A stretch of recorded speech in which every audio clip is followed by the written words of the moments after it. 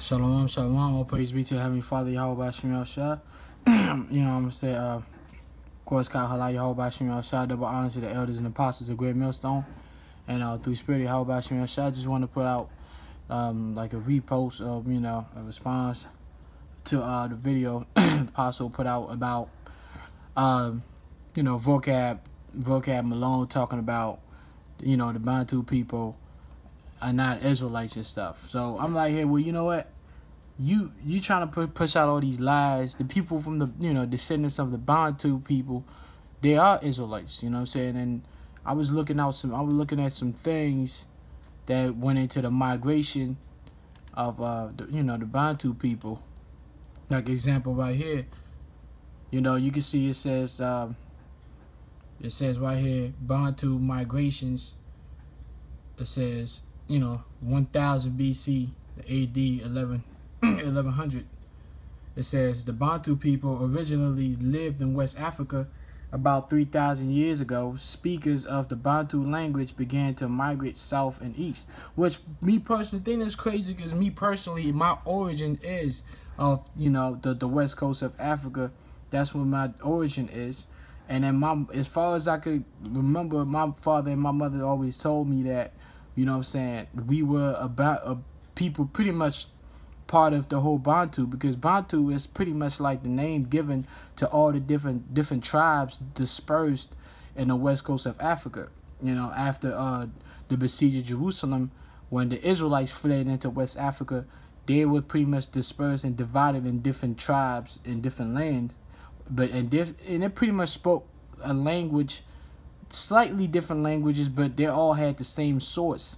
That's why a lot of the dialect, like sometimes I would hear my father and my mother, especially my mother, because she's the one who speaks it.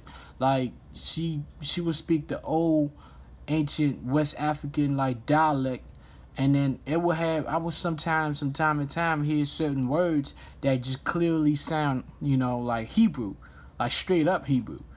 Like it would just be certain words and I'm like, oh shit, like that word, that's a Hebrew word right there. Like there's that correlation. There's always been that correlation. That's how really through the Spirit of Yahweh Bashim Yahushua, I was like able to, the Most High woke me up, and it just matched everything that my mother had always told me to what the scriptures had said. The scriptures were saying in front of me a match.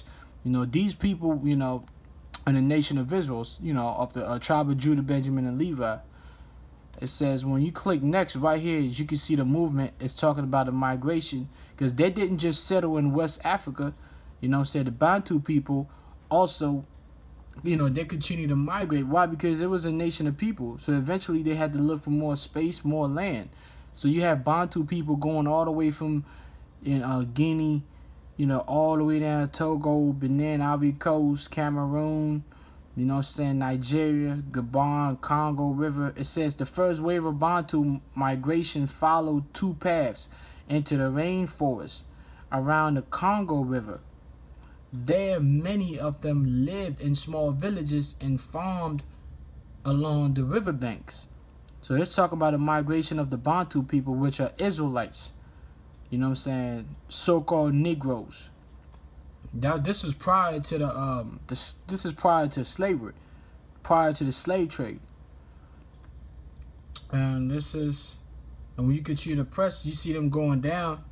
That's the migration. It said the dense rainforest did not provide much room for farming. Some Bantu groups moved toward the east coast of southern Africa, where the land was more open and better suited for growing crops. Why? Because as a nation of people, we knew how to grow crops, and we also knew to constantly move. And when we would grow crops, the land Sabbath. Which until this day, when I talk to my mother, my father, they always tell me that in the ancient West African customs, they actually, like when they have a whole land, like they will cultivate like 50% of the land, and then when they get the harvest, they would, just leave that particular 50% part, open, and they would proceed to cultivate on the other part of the land, to let the to pretty much give that other side of the land rest. Now they didn't call it the land Sabbath. Now we know it. That goes back to the law of the land. The law of what? the land Sabbath. But this is what they do. The Bantu people, this is what they do. Most of their customs. You talking about the custom of having multiple wives. The custom, this is one thing that really hit me that I knew through the spirit. Wow, you know what? We are those people. We are the Israelites.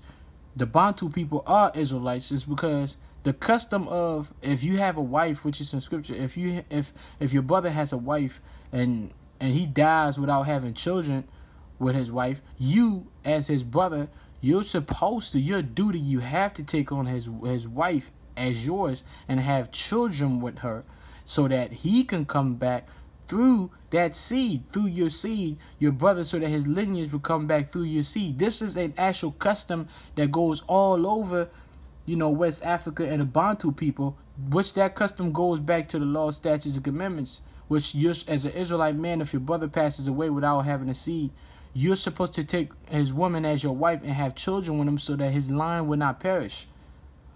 You know what I'm saying? So for Vocab Malone, he doesn't know what the fuck he's talking about. Excuse my language. He talking about Bantu through the spirit. You know, I am one of those. What is he talking about? My family is part of the Bantu people. And they told me about the ancient customs, how it matches perfectly with the Levitical laws. So what the hell is he talking about? But like Apostle said, man, these guys just ran their mouth. You don't know what they're talking about. Now, at the next stage, it says, other groups of Bantu speakers migrated south into the dry, grassy west coast of southern Africa. The land was best suited for raising herds of livestock, such as sheep, goats, and cattle, which that's what we did as Israelites, going back to David. You know what I'm saying? So, again, this is truth. You know, so this is not made up. So, you know, when Vocab Malone is asking, is talking about what the Bantu people, they have their own origins and how we should be just happy and proud to be Bantu. The word Bantu, that was a word that was just put upon the nation of people that migrated it into a continent that wasn't theirs. It's a name that was put upon them.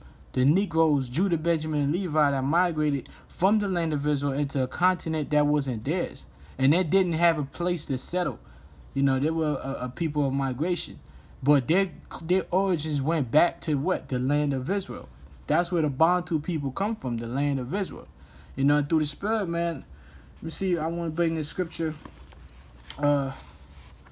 Isaiah, because it speaks about that. But, you know, it's only for the elect, man. That's why the Heavenly Father had Israel be born out of the four winds, you know what I'm saying, so that the truth can be brought out.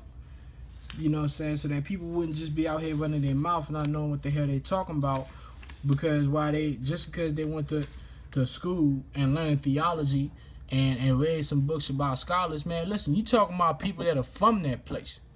So what the hell is you talking about, man? You know what I'm saying? We talking about people that are from West Africa. You talking about, you know what I'm saying, people that have the customs that match with, you know, the Levitical laws. You talking about people that have a language that's still similar somewhat of the old ancient Hebrew, you know, Lashawan Kodash. That's just the truth. You know, this is not wishful thinking. This is the truth. This is Isaiah chapter 11, verse 11. And it shall come to pass in that day that the Lord shall set his hand again the second time to recover the remnant of his people, which shall be left from Assyria and from Egypt. Now, when it says Egypt right there, it's not just talking about the land of Egypt up here. It's talking about, Egypt really represents this whole continent, because Egypt was the major power source, or you could say major empire that ever come out of Africa, really.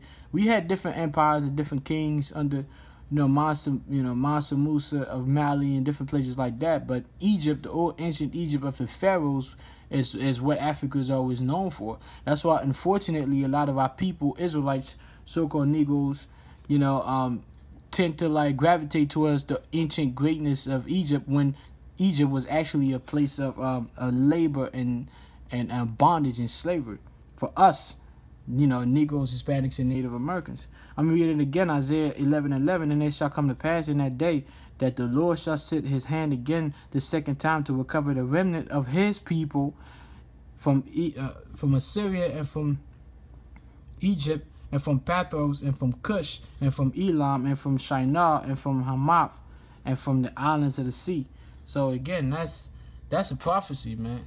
So the Bantu people Israelites, yes, they are. And again, this right here shows you Bantu migration, of the Israelites. So if you want to check it out, just write that up. It's got Bantu migrations, 1000 BC to AD 1100. It shows you the migration step by step, and it pretty much breaks it down to you. Because Israel is not only in the west coast of Africa. Israel is pretty much all over the land at this point, this particular point in time in history.